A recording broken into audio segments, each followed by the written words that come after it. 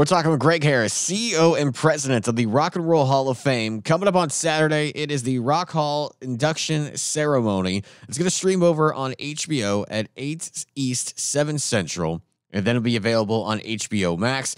It was a 6-hour event. They've condensed it down to 3 for us to be able to sit and watch it at home. Greg, I know earlier in the year you had made the statement that this event could be one for the ages. Did it live up to your expectations and that quote? Yes, it did. It was certainly one for the ages. It had so much variety and mashups and connection that were just kind of off the charts. And what I mean by that is, the honorees, I think folks will remember, it's Eminem, the great hip hop artist, Pat Benatar, Duran Duran, the Eurythmics, Lionel Richie, Carly Simon, Judas Priest, Dolly Parton, and others. A very diverse class. And when you have Sheryl Crow inducting Pat Benatar, and then you have The Edge from U2 inducting the Eurythmics, and then these mashups where Rob Halford of Judas Priest burned it down with his band. Then he came out later and sang a duet with Dolly Parton to Jolene. Just unbelievable and amazing and really fun. That was cool. And especially I know Rob talked about in advance how he was bound and determined to get that selfie with Dolly Parton, and he's on stage with her. He got it all right, and he shared a microphone with her. It was amazing. In terms of those performances, do you have a lot of say in it, or do the artists just have free reign in terms of those mashups? There's great show producers. There's a fellow named John Sykes, who's our foundation chairman, and also Joel Perisman, our foundation president. They really work on the specifics of the show, and you find connections, you find stories, and you find ways to connect generations. And that's really what does it. I think everybody was blown away when Lionel Richie was performing. I think it was All Night Long, and Dave Grohl came out and played lead guitar and then sang a chorus with him. Stuff like that you just can't, you can't imagine is going to happen when you walk into theater, and then suddenly it's there and it's on stage.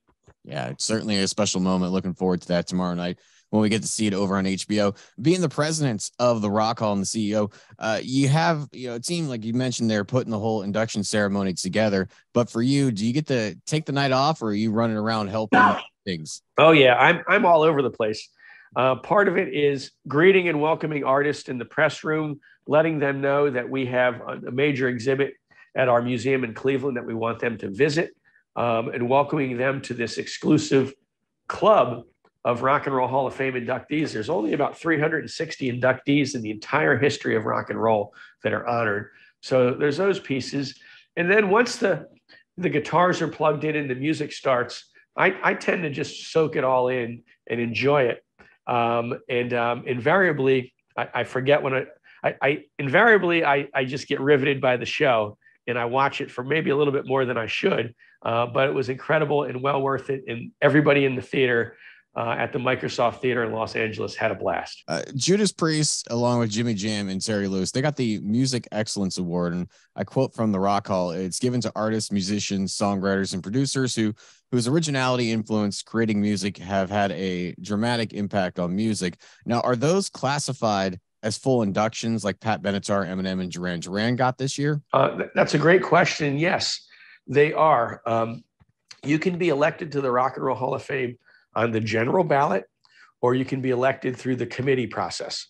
And the reason for that is, picture a producer or an executive being on the general ballot and going up against the Foo Fighters or some bands like that. It just isn't that level of a playing field. So industry people that have knowledge of the art form, that know what it really takes to be the best of the best, those are the committee members, and they put people in through committee, but they're all equal. Once they're in the Hall of Fame, they're all Rock and Roll Hall of Fame inductees. Their plaques look identical in Cleveland, and they're identical. This year, Judas Priest went in through that process, and they performed just like everybody else, and they're inducted into the Rock and Roll Hall of Fame just like every other artist. Now, the class of 22 is done. We're looking ahead, I assume, now at the class of 23. We know that general rule, 25 years from your first release. But from your end, what goes into the general consideration process before naming the nominees each year? Yeah, there's a nominating committee meeting that will happen in January. And the committee is pretty incredible. It's about 24 people. We meet in a room, and everybody nominates two. And there's healthy discussion and discourse. You learn so much about types of music that maybe you didn't follow as closely as others on the committee. And out of that committee, a ballot emerges of usually about 17 to 19. And then that ballot goes out to all the other living inductees, as well as historians and writers and some industry people, and they vote. And when the votes come back, the top 5 or 6 vote getters are inducted into the Rock and Roll Hall of Fame. Now, you talk about that committee coming together and discussing. Do you pay a whole lot of attention to like fan petitions? Because I know there's a big one going around right now looking to try to get in access into the Rock Hall. That committee that meets really, these are people that have spent entire careers in the music business, and they got into it because they were fans first and foremost. Some of them are historians and university based. Others are actual musicians and artists that have an amazing passion and not deep knowledge of music. So, Questlove is on that committee from the Roots, and Dave Grohl of the Foo Fighters is on that committee, and a few others. So, their knowledge and expertise really means a lot. Some of the petitions and other things help people understand what the fans' view is, and the fans' view is always important. But I have to say that these committee members each have, a depth of knowledge that is pretty strong, and that's usually what carries the day.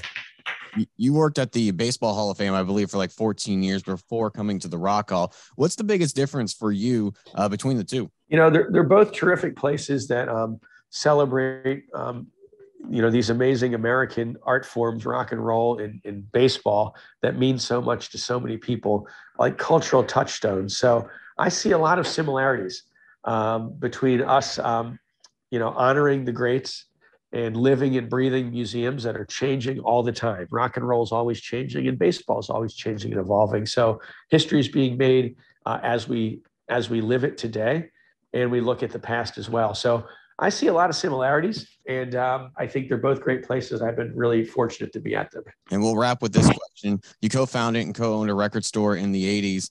The way we consume music has changed so much over the years, even with the resurgence of, vinyl over the last decade or so. What do you see as in terms of the legacy with the Rock Hall and music itself throughout the generations to come? We'll know more about older music than they have in generations because it's so accessible online and through different streaming services. And there's also been a huge resurgence in vinyl. I have a son that's in college, and we he started on vinyl as well. And we were listening to some Bruce Springsteen and some, I'm looking at records right now, I'm at home, and some, the Box Tops and Squeeze and other bands that are on vinyl. We've been playing vinyl lately, and I think a lot of young people are doing that. So, rock and roll is always going to keep changing. And thankfully, we'll always be able to hear the stuff that spoke to us at these important moments in our lives.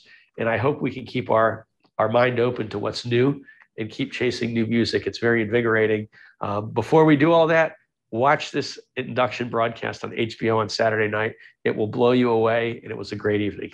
Looking forward to it, Greg. Thank you for the time, and have a great day, and stay warm. Thank you. Have a good one. Bye now.